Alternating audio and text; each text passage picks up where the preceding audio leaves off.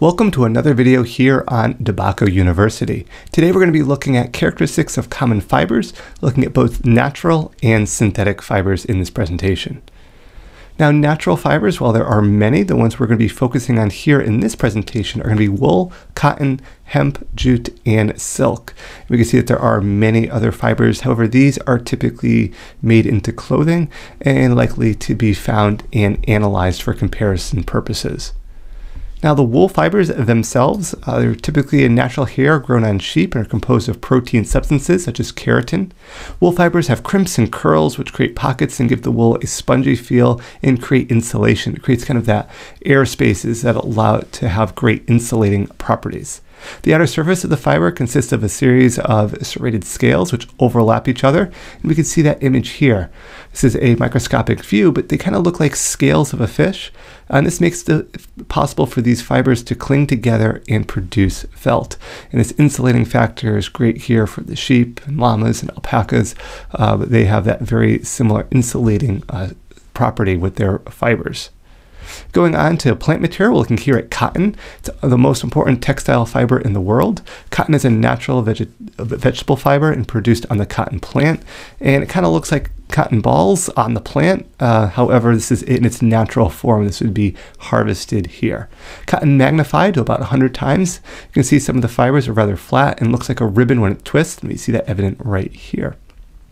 Hemp or flax fibers, they are cellulose fibers with properties that are similar and are scarcely differentiated at the fiber form. So this differentiation between these two, as far as identifying specifically which one that we have, is complicated by the treatment process. So sometimes it can be difficult to identify whether you're looking at a flax or a hemp fiber. Now, jute fibers themselves are one of the most important and affordable natural fibers, and is harder than other textile fibers. Typically, they're made into, for example, burlap bags in jute twine because they're environmentally friendly, and normally used for these kind of materials or tufts of carpet where there's a lot of structure that's needed. Also, the fact that they're biodegradable is great, that they can be used outside. A lot of times, to hang up tomato plants, we use jute twine. Keep in mind, while it is biodegradable, it doesn't break down necessarily very quickly and can be left in the field for a little while before it naturally, over time, will break down. There's also silk fibers. So silk fibers, also made of proteins, these are secreted by a caterpillar, specifically a silkworm. And they feed on selective plants, and they actually spin cocoons. They form this silk as a protective shell to perpetuate their own life. Man interferes with the life cycle of the cocoon stage to obtain the silk, which is a continuous filament for commercial importance, and it can be thought of to produce very high-end fibers in this case.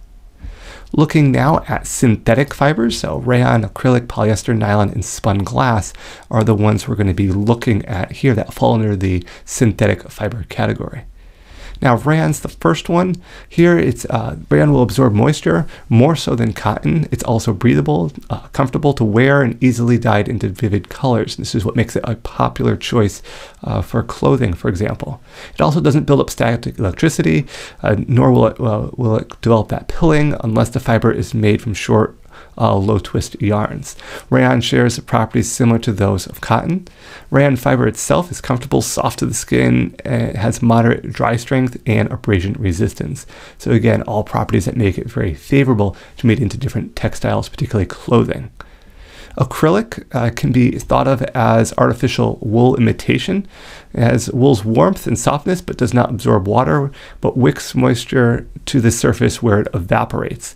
So that's important to note if you're looking at, a type of clothing or something that may have involved water. This shows an example of acrylic fiber showing the melt termination in the lower right, see right here, and the mechanical damage termination in the upper left up here. So again, we're looking in the microscope. There are ways to help identify this. Polyester. So polyester is the most commonly used synthetic fiber, often blend with other fibers like cotton to get the best kind of both worlds. Because while polyester fibers have good elasticity and wrinkle resistance, shape retention, excellent wash and wear performance and durability, therefore it's widely used. However, Polyester fibers are poor in moisture absorption. Its clothing makes the wearer feel hot and sticky, which people don't want to feel, but does have a lot of other advantage properties. So as a result, this is why it can be mixed with other fibers. So that polyester alone kind of produces that static electricity easily when result of clothing absorbing dust, clinging to the body, and has poor comfort. This is why you typically have a blend of this.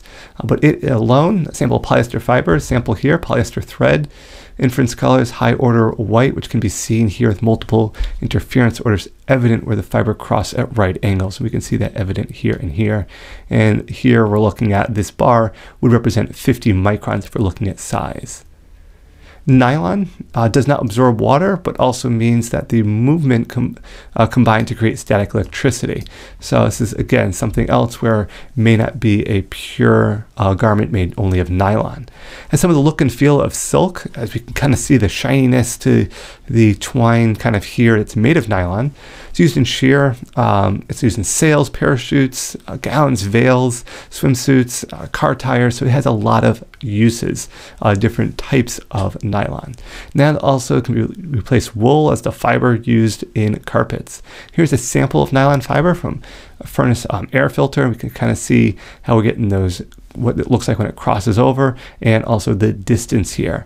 We can also get it looking at it woven here on the microscopic scale. Lastly, we have spun glass. This is one of the strongest textile fibers, having the greater specific tensile strength than steel wire and the same diameter at a lower weight. So just that alone speaks to its rigidity and its strength. Now, the glass fabrics have excellent heat resistance with a softening point of about 1,555 degrees Fahrenheit or 846 degrees Celsius, and a melting point that's very high of over 2,000 degrees Fahrenheit and over 1,100 degrees Celsius. Glass fabrics are non-combustible, highly resistant to attack by most chemicals, and unaffected by sunlight, fungus, or bacteria.